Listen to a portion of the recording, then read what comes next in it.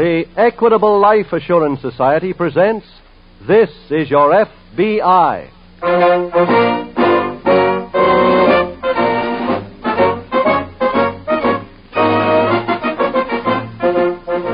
This is Your F.B.I., the official broadcast from the files of the Federal Bureau of Investigation, presented as a public service by the Equitable Life Assurance Society of the United States and the Equitable Society's representative in your community.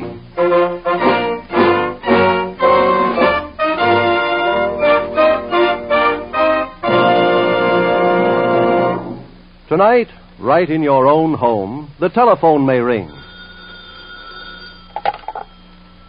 Hello? This is the Radio Checking Bureau. Is your radio turned on now? Why, yes, it is. What program are you listening to, please? This is your F.B.I.? Do you know who sponsors that program? Why, of course I do. It's the Equitable Life Assurance Society. But just last week, I got my Equitable representative to bring me that fact-facing chart for fathers they tell about on this program. And believe me, that chart is a real eye-opener. So naturally, I know that This Is Your F.B.I. is sponsored by the Equitable Society. And in just 15 minutes, I'll give all fathers full information about the Equitable Society's fact-facing chart that this father found so valuable.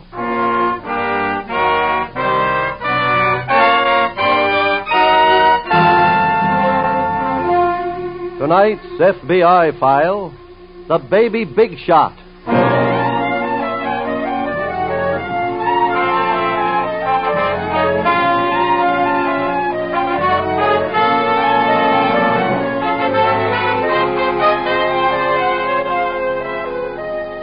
Tonight's case from the files of your FBI is one involving juvenile delinquency, involving children who are criminals. Juvenile delinquency is a phrase that is misunderstood by many people. Misunderstood because they regard any case in that category as being the result of a childish prank. But they are wrong. For your juvenile criminal of today is not a boy or girl whose ambition is to steal a package of gum from the corner drugstore. Your juvenile criminal of today is capable of any crime committed by his elders. A few weeks ago, a store in New York was held up by an armed robber who shot it out with a New York detective. The detective was seriously wounded. The armed bandit was killed. The armed bandit was aged 16.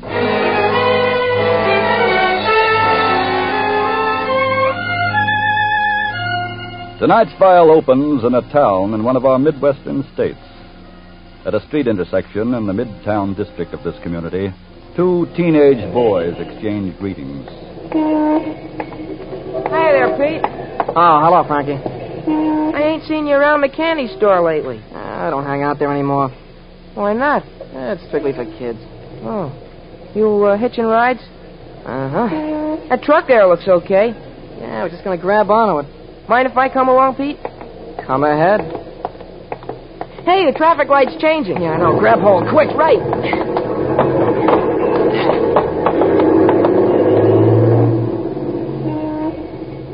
Pete. Yeah? You're hanging out with Lefty Davenport now, huh? That's right. Hey, how'd you get in with him?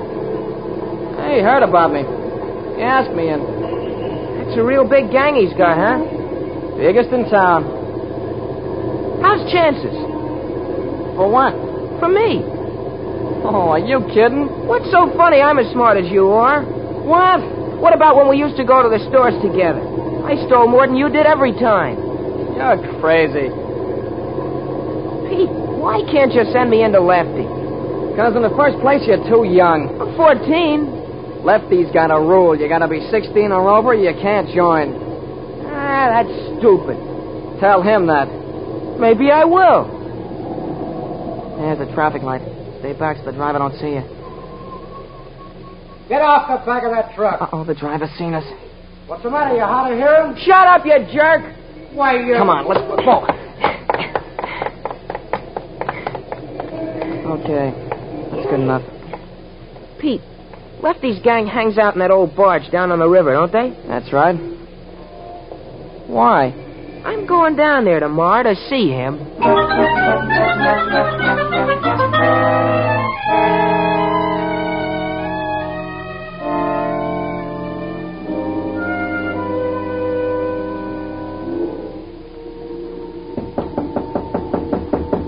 Can I see who it is, Lefty? Yeah, go ahead. Hiya, Pete. Oh, hello, Frankie. Lefty around? Well, he's busy now. Why don't you come... Pete? Just a kid. Let me by, Pete. Wait a minute. Hiya, Lefty. Who are you? Frankie Morton. Look, punk, get out of here. Not till I talk to Lefty. I said Hold get it, out. Pete. See what he wants. Now, what is it, kid? I want to join up with you. Pete, do you know him? Yeah. I told him yesterday he didn't have a chance. First place, he's only 14. So what? You gotta be 16. Is that so, Lefty? Yeah. And all I can say is you don't know how to run a mob. Huh? What difference does it make how old a guy is? What he thinks, what he does, that's what counts. And I can outthink and outdo any guy you got. Let me throw him Leave out, him alone. Hey, you mean I'm in? Just on a pass. I don't get it. I'm giving you a chance to go out and do a job. If it's smart enough and big enough, then we'll talk about your joining the organization.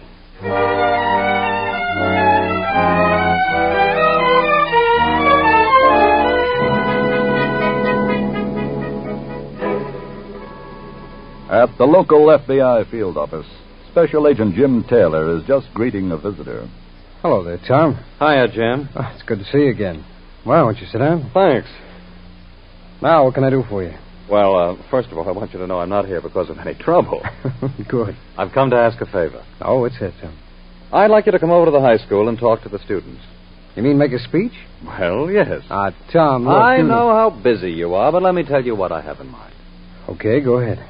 You see, Jim, as principal of the school, I can talk all year to the students on their responsibility to the community, but these days I'm afraid that isn't enough. Well, that's true enough. To some of the youngsters, good citizenship isn't as glamorous as crime and criminals. That's why I want you to talk to them. Well, what about, Tom? Your job of law enforcement. I think it has more glamour than any dozen criminal adventures. What do you say? Would you do it? Well, personally, I'd be glad to, Tom, but I'd have to get permission from my agent in charge. I see. He's out of town today. I'll tell you what I'll do. I'll talk to him about it first thing in the morning and then get in touch with you.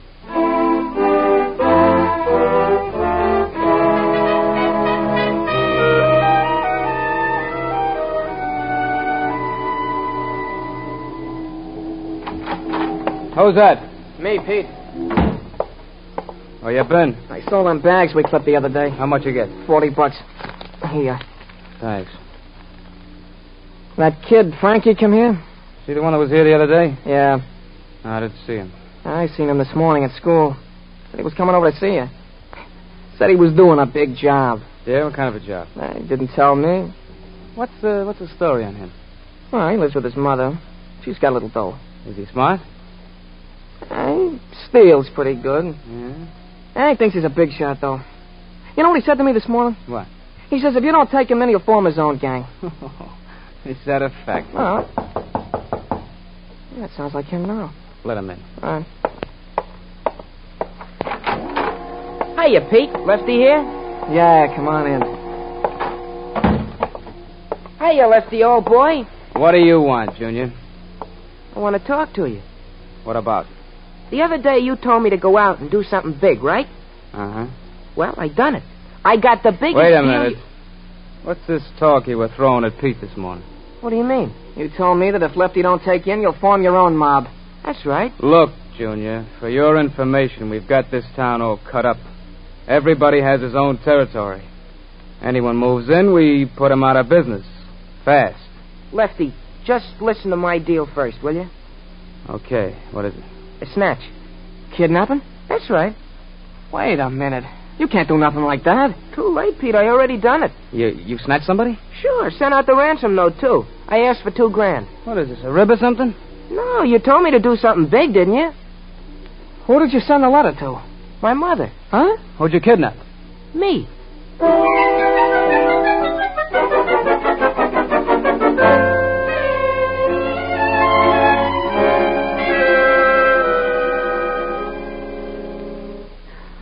Frankie, oh, my poor Frankie. Mrs. Morton, Yes. I realize how upset you are, but, well, I'd appreciate it if you could answer a few questions for me. I'll try, Mr. Taylor. That's better. When did you find the ransom note? as soon as I came home here. What time was that? Late this afternoon. Have you told anyone about the note other than the police? No, I haven't. Now, when did you see your son last? Sometime yesterday, I think. Aren't you sure? It was yesterday. Yes, yesterday morning. And he hasn't been home since? Oh, he must have been here last night. His bed was slept in. Well, didn't you see him? Well, I wasn't home last night. I was visiting friends. Oh, I see. The two of you live here alone, right? Yes, that's right. Well, Mrs. Morton, tell me about your son's habits, what he does, who he sees. Well, he goes to school, high school. Yes. He does all the things that other children do. Who are his friends? I'm afraid I don't know. Where does he spend his time when he isn't in school? Out playing, I guess. Well, Mrs. Morton, can't you tell me something specific? I'd like to, but, well, I'm afraid I can't. Look, Mr. Taylor, all I care about is getting him back. What can we do? Can you raise the $2,000? Oh, yes. Well, the note states that if you're willing to pay the money, you should take an ad in the morning paper. I'll do that right away. Good. I'd like to take the note with me, if I may, to send to our laboratory in Washington. Of course. And, Mrs. Morton, I want to assure you of one thing. Yes.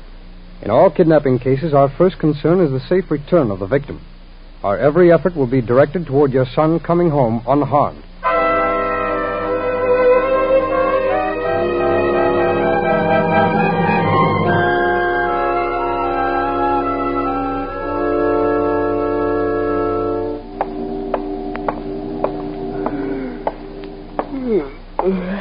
How'd you sleep, Frankie? Oh, hi, Lefty. When'd you come here? A little while ago. How'd you like sleeping on a barge? Oh, okay. I brought you some buns and some milk. Help yourself. Thanks. Hey, did you get a morning paper? Uh-huh. Did my mother take an ad? Yep. Swell. Well, that means she'll pay off. Looks that way. No, I finally figured a way to get some dough out of her. What a routine I've been going through. Anytime I wanted it before, I had to clip it from her purse. Say, you want one of these buns? No, what's the next move, kid? Well, I said in the note that if she took out the ad, then she'd get a phone call telling her where to leave the dough. Hey, I just thought of something. Huh? What? That note you wrote. Won't your mother recognize your handwriting? No, I disguised it good. Besides, she's so busy going out all the time, I don't think she'd know what my regular handwriting looks like. She'd know what your voice sounds like, so you can't make that phone call. Yeah, that's right. Maybe we'll have Pete make it. Think you can trust him? What do you mean? Well, you've seen how he acted about this snatch. He was scared stiff. Oh, you better get over that. Well, what if he don't? Who's that? Me, Pete. You still here, Frankie? Yeah. We're really going to go through with it, huh? Why shouldn't he? Lefty, that's awful big for us to handle. What did I tell you, Lefty? What do you mean by that? Frankie thinks you're scared. He's crazy. Yeah, that's what I told him. I said you'd go right along with us. In fact, I even told him you'd make the phone call. What phone call? To Frankie's mother. What about? Telling her where to leave the $2,000. Wait a minute, I couldn't do that. Why not? Well, she'd recognize my voice. Yeah, she don't even know you. Well, anyway, I ain't gonna do it. Oh. And the kid was right. Too dangerous, Lefty. We could go to prison for life. Are you backing out? If you want to call it that, yes. It ain't that easy, Pete. Huh? You know too much. Lefty, I don't want no part of it. You've got nothing to say about that now. I'm getting out of here. Oh, no, you're not. No. Oh. Frankie, you've got his territory now.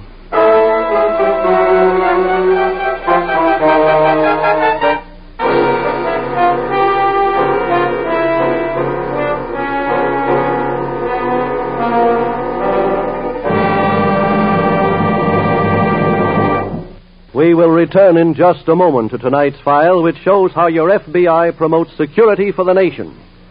Now, a word to fathers about security for the family. Fathers, maybe you're planning to turn a deaf ear to this commercial. Okay, try and do it. For I give you fair warning that you're going to be asked a question that will have you sitting up straight in your chair. Ready? Here it is. If you should die, how would your family get through the critical years until the youngest child finished high school? how long would your wife and children continue to be well-fed, well-housed, and well-clothed? The more you love your family, the more serious thought you'll give to that question. The more determined you'll be to get an answer based on facts. To help you get them, the Equitable Life Assurance Society has prepared a special fact-facing chart for fathers which has these 3 advantages. First, this equitable chart is simplicity itself. You can fill it out in 5 minutes flat.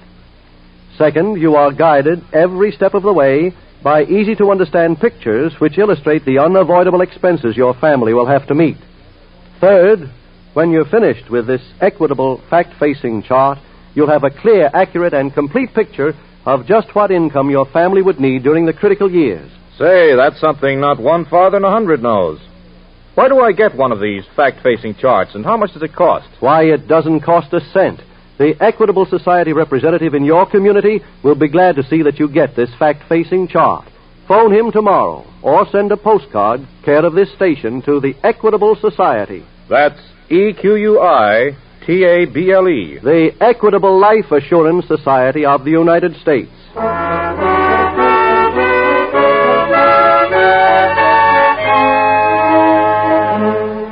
And now back to the FBI file, the Baby Big Shot.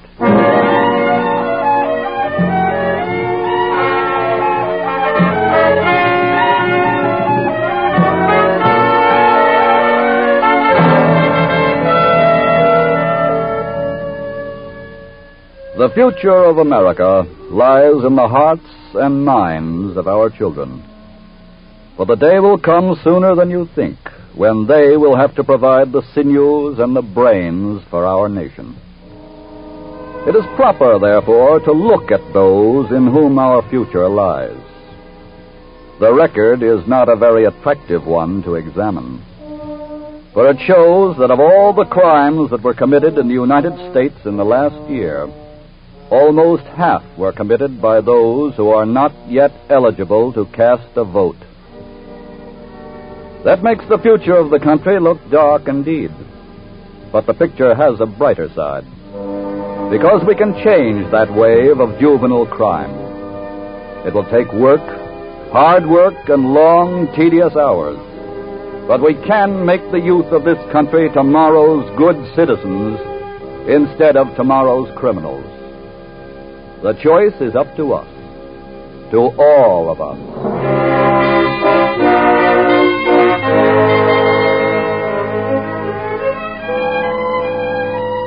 Tonight's file continues at the local FBI field office. Special Agent Jim Taylor is seated at his desk. Special Agent Taylor speaking. Hello, Mr. Taylor. This is Mrs. Morton. Oh, hello, Mrs. Morton. I was just going to call you. Have you received any phone calls? No, I haven't. Well, the paper's only been out for a few hours. I'm sure that when the kidnapper reads the ad, you'll get some word. I hope so. Oh, I've gotten a report back from the laboratory in Washington on the handwriting in the ransom note. Yes? It didn't correspond with the writing of any known kidnapper in our files. Oh, I see. But it's the laboratory's belief that the note was written by a juvenile. A youngster? Yes. So, you see, I think it's very important that we find out just who your son's friends were. One of them could be behind this. Well, I'll make every effort to find out, Mr. Taylor. Fine, Mrs. Morton. We'll do some checking ourselves. And if the kidnapper should call you, please get in touch with us at once. Oh, I will.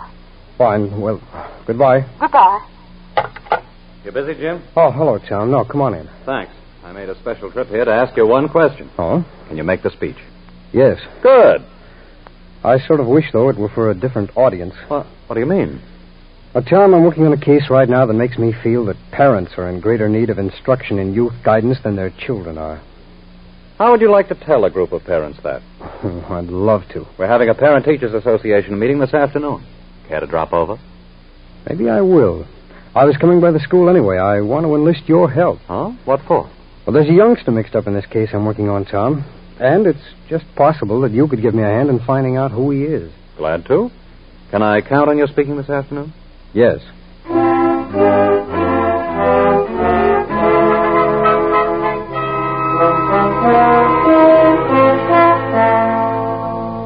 And so, ladies and gentlemen, I think we can safely say that the problem of juvenile delinquency today is a problem involving delinquent parents. Every parent made a sincere effort to learn how their child was progressing at school, where they were playing outside of school, and who their companions were. The problem would be less than material, and the parents would be making a real contribution toward a better tomorrow for America. Now, there are countless suggestions offered, but the best solution for the juvenile crime wave is juvenile crime prevention. And this prevention, like charity, must start at home. That was excellent, Jim. Excellent. Thanks, Tim. Oh, did I receive any phone calls? No, you didn't. Oh, can you leave then? Yes? Well, perhaps we can go to your office then and start to work. Let's see if we can find out if the youngster I'm looking for is a pupil here at your school.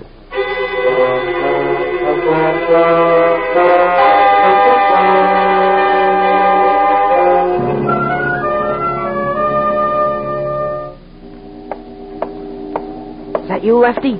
Yeah. Did you make the call? Uh-huh. Did you talk to my mother? Sure. What'd she say? She said she'd get up the dough. You told her where to leave it. Of course. I said she should make up a package, put it under the Lincoln statue in Memorial Park before 10 tonight. Swell. Where's Pete? He started to come to, so I tied him up. Where'd you put him? Down below. Was he beefing? Plenty. Hey, what are we going to do about him, Lefty? You know, even after we collect the dough, he can still squeal on us. Yeah, I know. So what happens to him? After we collect the dough, I'll take care of him. You mean you're going to... I said I'll take care of him. Now we got to make plans for tonight.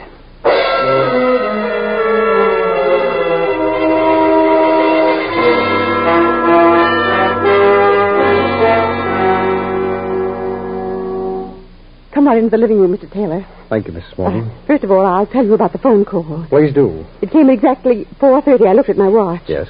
As I told you on the phone, it was a man requesting that I leave the money under the Lincoln statue in Memorial Park. Mm-hmm. Oh, did it sound like a young man? A boy? No. He spoke very gruffly, as though he were attempting to disguise his voice. Well, then obviously you didn't recognize it. No, I didn't. Oh, what do I do now? Follow his instructions. And leave the money? That's right. Oh, nothing will go wrong. As I told you before, Mrs. Morton, we'll do nothing to interfere. We won't make a move of any kind until your son is safely home. I hope that'll be soon. This has been just dreadful. Yes, I know. Mr. Taylor, I want you to know that this has made me realize what a failure I've been as a parent. Why, I couldn't even help by telling you who his friends were, what he did. If he's returned to me, Mr. Taylor, I swear I'll never neglect him again.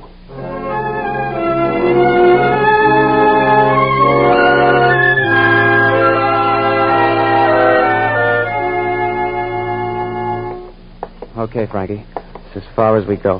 What happens now? I go into the park and pick up the dough. Uh-huh. You wait here. If I get the dough okay, I'll come back, give you the word, and you head for home. When do we cut the dough up? You stay home for a couple of days till the heat's off, then meet me back at the barge. What about Pete? I told you I'd take care of him. Well, good luck, Lefty. Thanks, kid. See you later.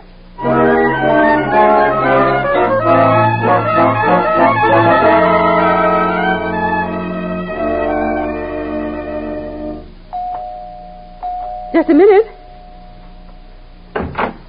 Hello, Mrs. Morton. Oh, Mr. Taylor, Frankie's home. I figured he would be. Won't you come in, please? Thank you. Oh, I'm so happy.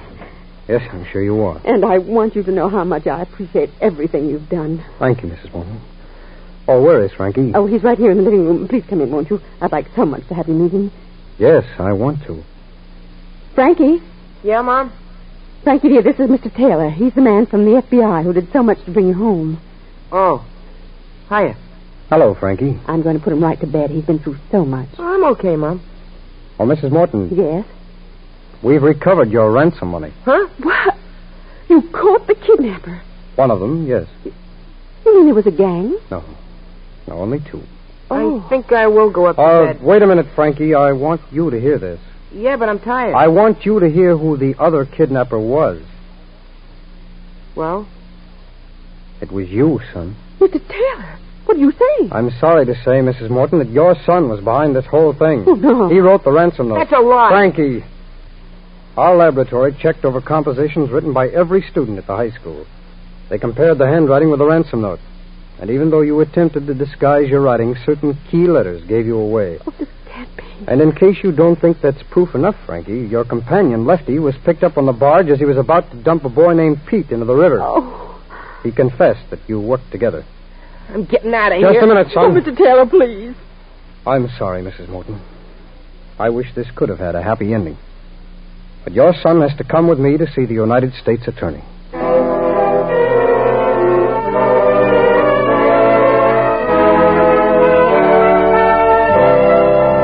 Frankie Morton and Peter Scott were both sentenced to a reformatory until they reached the age of 21. Lefty Davenport was turned over to the local authorities and sentenced to serve a term in a penitentiary.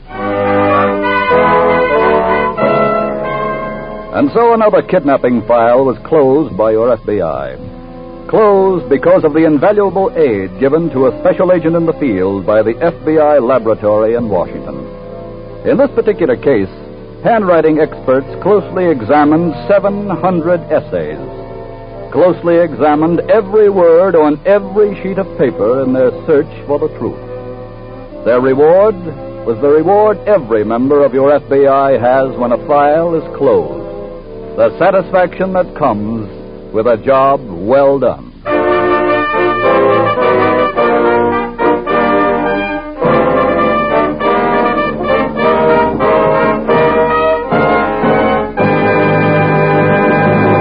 In just a moment, we will tell you about next week's exciting case from the files of your FBI.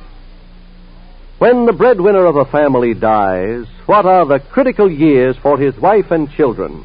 The critical years are the years before the youngest child finishes high school. Years in which the home must be kept together. To help you estimate just what income your family would need during those critical years, the Equitable Life Assurance Society has prepared a special fact-facing chart for fathers. Your Equitable Society representative will be glad to bring you a copy of this fact-facing chart. Phone him tomorrow or send a postcard care of this station to the Equitable Life Assurance Society of the United States.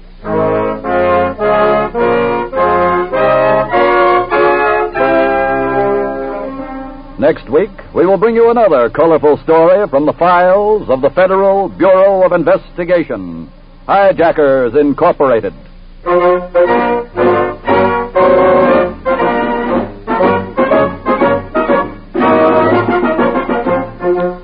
The incidents used in tonight's Equitable Life Assurance Society's broadcast are adapted from the files of the Federal Bureau of Investigation.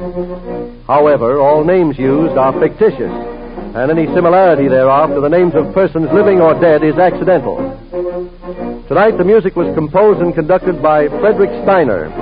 Your narrator was Dean Carlton. This is Your FBI is a Jerry Devine production.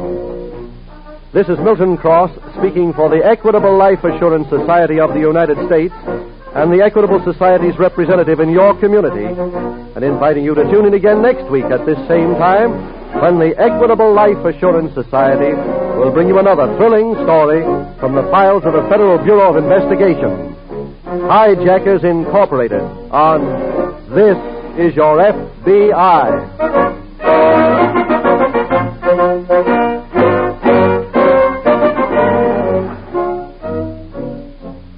This is the American Broadcasting Company.